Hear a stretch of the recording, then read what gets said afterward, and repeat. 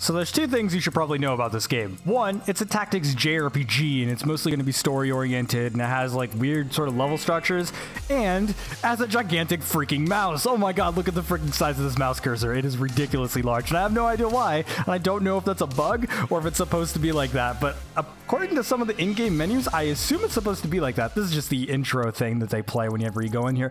Anyways, Michael here, and today we're going to be checking out Lost Dimensions, which I saw the screenshots for this, and it really didn't draw me in. The graphics kind of look very simple, and they are. But at the same time, it said it's a tactics JRPG, and I'm like, you know what? Sure, let's go ahead and give it a shot. And the developer sent me a review key, so I'm like, all right, well, now I definitely have to. So yeah, we're going to end up checking it out. Now, I've played through a bit of it. My controller just randomly turned off. Did my batteries literally just die while I'm like trying to record? Okay, that was weird. Yes, I would like to use my controller. Whoops, sorry, that wasn't supposed to happen.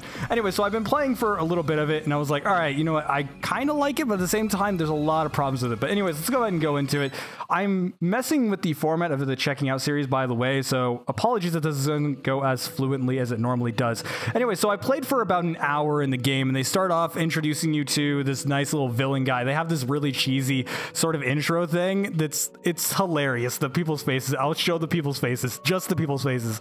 It's fucking fantastic. I don't know why. It's not good, but like it's like almost B-movie, but like anime style, and it made me laugh like 7 times because I tried to record this game and it has a bunch of technical issues I'll talk about in a little bit. Anyway, so here we are at the main hub. You get into this section right after the tutorial, and basically you're able to do a few things. One, you're able to talk to people, so it has all these dialogue options and stuff, so you can end up talking to all of your crew and talking about who they are and, you know, what they're doing. Basically, the game starts off with everyone's memories getting screwed up by this guy called the End, which is like the whole end game boss. It literally shows it in the beginning cutscene, so that's not a spoiler. He shows up after the tutorial, and he's like, by the way, there's a traitor among you, and so that's basically what the story is hinging on. Here's where you get to change all of your equipment, so you can actually go ahead and look at all the characters. I'm not going to show off all of them in this, but basically they all have special unique abilities, and they have these things called gifts. Can I look at gifts in here? Yes, I can. So you get these like skill trees and stuff like that, and you're able to actually like level them up. We'll show how they actually work. Now, the reason I'm showing this before I actually get into the game is because there's obviously a lot here, but I'm only an hour into the game. It's a JRPG, which means it's going to be at least 30 hours, I would assume. Most shorter JRPGs are about 20 hours, and so you're going to at least get 20 hours. So like there's 20 hours of leveling up and everything inside of here. And some of the characters are really, really unique, while other ones so far seem like they might be too similar. Like, for example, Agito here has a teleport ability. I'll just go ahead and show him in game. And there's also items and things like that. I just unlocked crafting, which basically you unlock a currency in the game when you're actually doing fights at this generator, and you're able to generate stuff, and basically it just acts like a currency. It's kind of like an EN system that I remember from like Mega Man Legends and stuff, which is actually pretty cool. And then you can dissolve equipment. So basically buying and selling. They didn't really get too original with that, which is a little bit disappointing. Some of the equipment and some of the fate stuff is actually kind of cool, but we'll talk about that a little bit later. But I'll go ahead and show him in game. Some of the characters are really interesting, while other ones feel like they're like buffs and things like that. Now, there's 2 different types of missions. There is no like open world or anything so far. I don't know if there will be, but there's supposedly a bunch of floors, and there's 13 days until the world's ending, but I don't see any sort of time limit. And so I don't know if it just goes into like, I guess you just get to do whatever you want, which is a little bit disappointing as well, which is so far my general opinion of this so far. But anyways, let's go ahead and just let's do ahead and do a main mission so we can show off some of the story stuff as well. As the investigation goes on, Sho can't shake his worries or the sense of imminent danger. So there may be some minor spoilers in here, but this is supposed to be more of a difficult fight. So here is setting up for the missions and stuff like that. Like I said, there's no open world, so you're not running around finding random encounters. Instead, you're going to these different sections inside of the tower, and it's kind of like a replay system almost.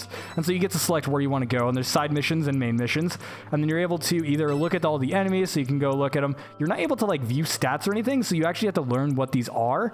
I think Gravis is like a melee attacker, to where this guy is a range, or maybe I got that backwards. I think those are the range ones. These ones are, because Fort sounds like physical, and so that would probably be non-range. These are little flying robots. Never seen that guy before. I'm assuming he's like a boss. He's level 9. So yeah, basically, I wish you could actually see more info on them, but you learn what they are as you play, I assume, and then you're able to look at details for what the actual mission is. And when we actually get an S rank, we actually get a special reward. So there is like an incentive to actually do well. But anyways, so we get to select from our 11 different characters. I don't know if there's more or less later on in the game. And I do say less because that's part of the story, I think. But anyways, we're going to have a Guido. We're going to put him We're going to put him over here, I guess. I don't really know how to really synergize the characters yet because I haven't played that much of it. Like I said, an hour in, which is like 3 or 4 fights. This guy's able to heal, but I don't really think I need a healer at these. Well, maybe I will. I don't know. I'll put him over here because I haven't really used him in fights. By the way, the more you talk to people, the more you use them, the more they, I guess, like you or something. I guess the main character is named Sho. And so he's able to just kind of like talk to everyone. He kind of acts as like, I haven't used him in a fight yet, aside from the beginning one. He's kind of weird, but I'm going to go use Mana because she's a stereotypical Japanese JRPG character. And we'll deploy, which will bring us into the fight. But yeah, I guess Sho is like the main character or something like that. And it's just like, I don't know. I don't know anything about these characters. Like I know very, very little. And I think that's supposed to be what the story hinges on. Everyone has their memory screwed up. I was right, by the way. That is a boss for Sho. What is that thing? It feels different from all the others we fought. How do you read that? Everyone stay on your guard. By the way, they actually have voice acting for half of it. Every single main story bit actually has, by the way, you can switch characters and stuff, but each sort of I'm just kind of like looking around the battlefield and seeing where we're at. There is a bonus capsule over there, so I'm going to go ahead and use her to kind of run over this way. And I need to turn down my volume as well, because this game is super loud for some reason, and my headphones won't go any quieter. All right, well, we're going to deal with that for a moment. Sorry if I end up... Oops, I hit the wrong button. Sorry if I end up yelling or something like that because of that. But basically, the... what was I talking about? Oh, yeah, the voice acting. Sorry, I got distracted for a second. The voice acting is kind of 50-50. During the main story, everyone has voice acting, but the quality is all over the place, which seems to be like what this game is about. It's not like a huge AAA game. Like, it's not going to be like your Final Fantasy or anything like that. But at the same time, what the heck was that? I've never used him in battle before, or I've never fought with him, I should say. I've used his items before because he's a healer or whatever, but I've never actually attacked with him. I have no idea what he just did. This guy could teleport. Oh, and there's the performance drops. I should probably talk about those in a little bit. But yeah, the voice acting seems to be all over the place. I do have... Oh, I didn't unlock an ability for him. Never mind. Gifts are basically your special attacks. It's pretty substandard for the like JRPGs.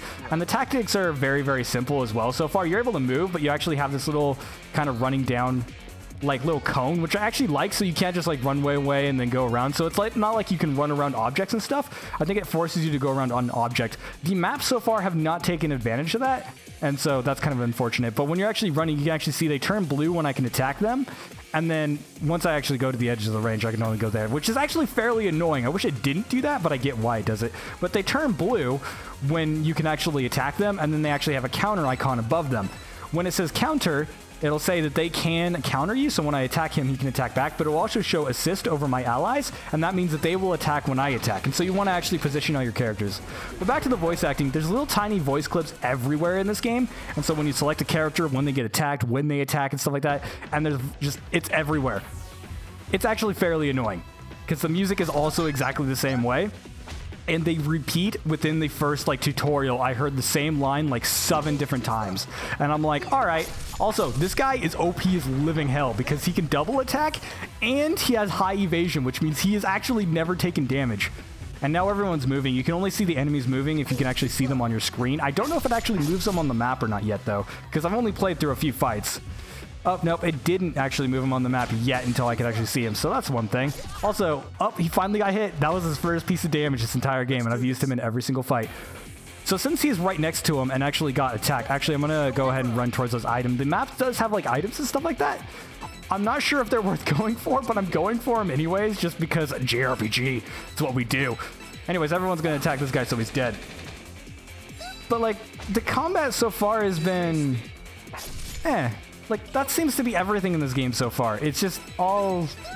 Now, I am only an hour into the game, and so it's not going to be like, oh my god, I have the final verdict. It's not like a full review or anything. But so far, like, within the first hour, I'm not particularly not enjoying it. Also, this guy has super amounts of health. Can he die now?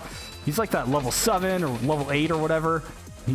Yeah, now he's dazed. So there is a sanity system, by the way. I've never actually been able to use it. So if you look down in the bottom right, you can actually see there's the health bar. GP is basically your magic, I guess you could say. And then also you have gifts that will use up all your GP, and then you have sanity. When you run out of sanity... Oh, apparently I can't attack him yet.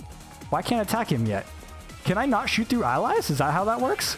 I don't think I can shoot through allies. Good to know. So that adds in some technical element to positioning.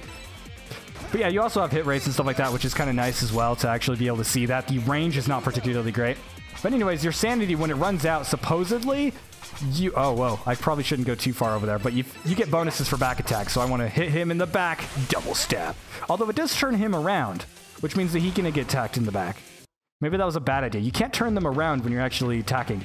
Anyways, yeah, so basically, so far, I forgot what I was talking about because I just got super distracted because I learned like 6 new things in one little second. Oh yeah, sanity. When you run out of sanity, supposedly you get dazed. I don't know if it has any other sort of effects to it or not. And if it doesn't, I'm actually going to be fairly disappointed because the entire game so far has kind of gone on the whole idea of everyone's psychic and you're kind of like messing around with things like that. Can I get out of his range? I can. I like this guy because he can shoot people from out of range. I missed. Oh wait, it didn't have a counterattack above his head. All right, whatever. Let's go ahead and see if we can grab this item. So there on the field, you're able to open things. I haven't found anything that's like interactable that actually does anything yet. Also, this character has buffs, so I probably should have made her run over there instead. Oops, didn't mean to run already. Also, the camera is really, really close up, too. The game's field of view is very, very low. Actually, I don't want to use him yet. I want to use... Actually, no. I do want to use him because I can use him at range, and then when the melee chick goes in, it'll deal more damage and actually have multiple counterattacks with the ranged characters. I think. I don't know. He's a ranged character, so it doesn't really matter. But if he was melee, I guess it would matter. I don't really know. I'm not really, like, too far into the game to actually figure out all the tactics or not. I guess he's throwing the blade as well. Like, some of the animations are very, very lacking, especially when they dodge. It doesn't actually play any dodge animation, which is very, very upsetting. I don't want to play you yet. There we go. I'm going to hit you in the back because I'm a girl. Has no reference to it whatsoever. Back attack, critical, doomed. So she's a stereotypical, has the high-pitched voice, and she does melee attacks instead of actually attacking normally. He's within range, right? But oh wait, it doesn't show assist until I actually hit attack. I don't know if he's actually going to assist or not. Nope, apparently not. I don't understand 100%. Maybe it's because I'm standing in the way. The hitboxes might be a little bit off, maybe? I don't know, but here comes the boss guy. Is he going to kill somebody? Also, you can see them standing in the background. So, yeah, apparently he's dead. I don't know if that actually has any cause for effect or anything. I think he's just out of the fight now. I'm sure this game doesn't have permadeath. That would be kind of fun, though. That would be interesting. That would actually make this game immediately more interesting, but you can't actually move after you attack either, and so you have to attack, and then that's basically where you stand. So he's aka screwed. All right, so we grabbed the item that way. Now we're running this way. And you can actually see on the minimap as well. I just now noticed it actually shows a little zoom down thing. So it zooms down to where you're actually running towards. I like that a lot. I really hope the maps actually use that in their design because that would actually be pretty cool. Oh, we can't defer until somebody is actually moved. So there's a system called defer, which... Oh, I want to switch characters. There we go. I'm still learning the controls. There's a system called deferred where you can make a character move twice. I just now realized she's low on health, so I'm going to leave her there. She's going to use San Heal, which is basically increasing her sanity when you wait. But I'm going to use his gift, use Heal, and I can reach her, thankfully. Heal, there you go. Yeah, and then I'm going to use this guy to run up here. Hope like hell that I can reach her. Yeah, there we go. And then I'm going to defer. What defer does is it lowers your sanity, but it makes the other person be able to take a second turn. You can't use it if they're using their first turn, so yeah. Also, I can't reach, so that was completely useless. But I'm gonna wait. Yay! Increase your sanity. So I think the sanity system is more or less a stamina system to where basically once you run out of sanity, it's just like, nah, you can't do anything anymore. Also, this guy, apparently he dodged. I really wish there was more animations. Also, the graphics are not particularly great. The game does not support anti-aliasing. So if you're looking at this and being like, wow, that looks jaggy as hell, I don't think it will in the video because this is actually, it does support nice resolutions. If I go into the config here, you can actually see this is all the graphics options you get. Display resolution. It goes up all the way to max resolution, but like it doesn't actually like, I don't know, it doesn't have any anti-aliasing, doesn't have any ANISO, and I couldn't force anti-aliasing into my graphics driver, but it does support borderless and stuff like that, and you get a nice selection of volume sliders and stuff like that, which is nice, and you also get text speed and stuff like that. I need to make this instant, but I'm going to leave it on normal for now for when we actually go in there. Link control, set whether or not the left stick and the directional buttons act the same in battle. I don't actually know. I've never used the D-pad doesn't even work in battle, so I don't actually know. I think it's so that you can use the left stick to actually do what the D-pad does. Not 100% sure. Can I actually use my gift through the wall? I don't think so. I'm going to use this on her just because I can. Because, like, animation time. The camera also has a bunch of clipping as well, which is also super, super annoying, I will say. Anyways, I'm going to go ahead and kill this guy. So, gift, impact. They really should have said, like, this is special ability. But the story is they're psychics.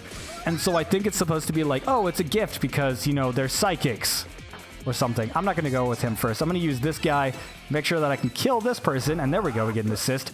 I think some of the, like, hitbox detection might be off a little bit whenever you're, like, at a certain range or something. I don't know. It seems a little weird to, because sometimes I don't really know if an enemy is going to assist or not, and I don't know if there's like some sort of like friendship system or anything, because you do have something like that. Because when you actually talk to NPCs and stuff like that, they actually get those extra bonus, like, I think it's called camaraderie or something like that. I can't actually say the word. I apologize. I'm not the best at English. But yeah, basically, they actually increase their friendship with you or whatever. Oh, I can't defer. Why can't I defer? Can I just not reach somebody? Maybe I can only do it once per battle. That makes sense, and I can't undo everything that I did, so that's a thing. Anyways, coil shot. We're gonna coil shot this dude. Bam, bam, bam, bam! Animations, once again, they're just so lacking. Like, that's one of my main problems with it, is the game, the story-wise, we'll get into the story a little bit, I guess, is like, the story-wise, it's not really interesting to me so far. It's like, oh my god, this guy, he's called The End, and he's destroying the world, basically. And he's like, there's 13 days until he, like, has nukes that blow up the entire remaining bit of the planet. And at the beginning of the game, this giant tower comes out, and, like, he's at the top of the tower, and he's like, there's a traitor among you and stuff. It gives me no reason to actually care about literally anybody in the game so far, though. And so, basically, I'm playing through the game for the gameplay at this point, and it's... once again, camera all over the place. This game lacks a lot of polish. That's one of my main problems with it. Here's one of those points, though, to where you can actually see, like, oh, hey, I get what they're doing. You know, you can only move within a certain range. But you can kind of cheese it a little bit, I noticed. But, like, at the same time, that's kind of cool. I like that. I really like that idea. I just hope they actually use it really, really well. I can't attack him, so I'm going to go ahead and defer. And then he can actually attack. Also, he's almost dead, so I could use it to retreat, but screw it, I don't care about his life. I really don't care about these characters whatsoever. And that's the main problem with the story so far. I don't care whatsoever about the characters or about the world. And they're like, oh, we'll talk to your favorite characters to, like, increase their friendship and get special dialogues. And I'm like, why? Why would I care? Why would I care about these characters? Why anything? Like, it's just... it gives you no reason to care whatsoever. And the enemies are just generic robot people and stuff. And I'm like, all right, that's pretty much it. Also, they have little dialogues going on up there. I just now realized I didn't see that. I could revive him. I'm not going to. I don't know if that's going to have a cause or anything like that. And I'm kind of interested, which is why I'm not going to. Also, this guy is freaking destroying us. Gift, heal. I can't like reach you, so I can hold down the X button. This was confusing at first. I didn't actually see the button prompts. Because, for me, this is a personal problem. When it comes down to UIs, I don't like it when UIs are too big, because I'm on a fairly large monitor. Also, I don't think that worked very well. Nope. Why didn't she... wait, did I click on the wrong person? Did I just, like, completely screw that up? I guess so. Hold on, let me see if I actually have a revive item. For me, personally, though, there we go. Alright. Revives and conjures and barely restores HP. I can actually move while doing that. I didn't know that the first time. I did try recording this in my old style that I was doing for this type of video, to where I just kind of go into the game blind. Trust me, it would not have been an interesting video. It was god-awful. But for the most part, it was like one of those situations to where, like, I didn't understand everything, and it was mostly because I wasn't actually reading most of the UI. I want to revive her. It's going to be completely pointless, but it'll make it so I have one extra person to attack. All right, let's see. Heal. I might have just not reached her. No, if I do heal, how much does it heal? Oh, maybe it just didn't heal enough. That's probably what it was. She's just gonna get shot, isn't she? Nope, he's gonna get shot. Welp, have fun on the ground. He enjoys it, I'm sure. He's a very fun and happy guy. So I know somewhat about the characters and stuff like that. But once again, the story just doesn't interest me whatsoever. It's just... eh. And I mean, that whole traitor thing that I was talking about, like, they spill that out so quickly, and they already spoil it so quickly. Now, obviously, they could be, like, screwing with you and be like, haha, well, it was really this guy instead, and that sort of thing. Or this girl, I guess, because there's male and female characters. But at the same time, I just don't care. Like, I don't care if there's a traitor. I have no correlation, like, with anything in this game so far. The only character I like the best right now is Mana, because she's the stereotypical, I am cheerful, but I'm also a melee chick, and I punch things. And so that's basically all I've got. So, like, she's my favorite character so far just because of that, because she's the only one with some, like, shining personality. I guess the teleportation dude, he's all, like, about being happy and stuff like that, and I kind of like his character a little bit, but at the same time, he's got this, like, whole mysterious Mystiques thing kind of going on, to where he's like, I don't want to fight anybody, but I also want to kill everyone sort of thing going on, and I'm not really necessarily sure about what's going on there. I'm not a fan of that, but anyways... Yeah, so here's more combat. I mean, I guess I can talk about the, like, performance issues. I don't have any more of those capsules, so basically... We're going blind so far. Who do I have to attack? Everyone? Okay, so I'm going to go ahead and move you over. Wow, that is filling up my screen with just dialogue that I don't care about. All right, so I'm going to go ahead and use this. There's also AoE attacks as well, like there's sweep attacks and stuff like that. I just don't have any of them unlocked. I have, like... It's unlocked for the people who have SMGs, and so they can just kind of, like, spray and pray, which is kind of cool. I kind of like the idea of having a turn-based JRPG that is actually, like, let's say... I don't know, with guns and stuff like that. I thought that was pretty cool. Oh, I could have showed the sweep attack right there. Whoops. Anyways, you can see it on there. It just has like a big AoE cone from the character target and stuff like that. Obviously, we're going to win this fight. But yeah, the game has a few technical weird problems. For one, when I started up the game, it tore like freaking crazy, so I had to force on VSync in the graphics driver. Even in borderless window, it was still kind of tearing, which was really, really weird. And here's the end screen. I've also had weird performance drops. In my single hour of play, randomly in combat, it would drop down to 15 FPS and hold there until I actually hit start. Also, you get these little scores and stuff like that. So, like, there's a scoreboard and it, like, gives you, like, kills and deaths and things like that, which is kind of funny. And so they give you a ranking based on all of these. And so the more you actually use, like, supportive things, heals or assists, or you get like kills and things like that, it actually increases your score, while things like deaths actually, or getting status effects as well, will decrease your score. And I'm not 100% sure on the like status effect thing, because I only had one battle to where I did it, and you still had positive points, but it did say negative on the right side. So I assume that it gives you negative score, not 100% sure. And then it shows your number of turns, and it gives you a ranking, which is kind of nice. And they give you rewards for getting an S rank. Here's the XP. The people that are in the fight actually get more experience than the people who are not in the fight, which I actually like. Some people hate that. I enjoy it because I like to make it so that you can kind of have like a balance and everything like that. Because a lot of these type of games, they have it so a character is out. Here's a little bit of story bit. So this guy, this is only an hour into the game. So if you want absolutely no spoilers whatsoever, go ahead and just like not look at the monitor. I'm not going to say any spoilers, but basically the main character that you're playing here basically has this sort of situation. Oh, yeah, it's going to do voices. Okay, so whatever, I'm going to go ahead and make voices so that you can't hear any of that. I think it's done. Anyway, so you can, I think you can look back at the screen now. Well, I guess it's still going to do story bits. Yeah, don't look at the screen yet. Basically, there's story stuff. I'm going to go ahead and just hit auto, and like it's not going to go through auto because they're not talking, because they don't have voice acting in this section. Okay, you know what? 1 second. I'm just going to go ahead and, well, actually, no. Hold on. I'm still trying to figure out this format. If you want to hear this stuff, keep watching. Otherwise, mute it and wait for me to not. I don't know how to do that. How do you do spoilers? I guess you would just skip it. Regardless, we're into an hour in the game. I'm just going to go ahead and do it. So anyways, we couldn't transfer to the area before. Room of Judgment? Oh. That's not a spoiler. That's content unlock. So this is why it's called Checking Out. Anyways, caution, progress will be saved. There is no going back. Really? You're going to make it so that I can like... Oh, I get what that is. Okay, so I'm going to assume it's going to save it when you go in there. I'm going to assume there's no more main stories. Yeah, okay, so basically it's going to ask who the traitor is, I assume, because they ended up doing that in the beginning, and I assume you select who the traitor is. I don't think they're going to kill off a character yet.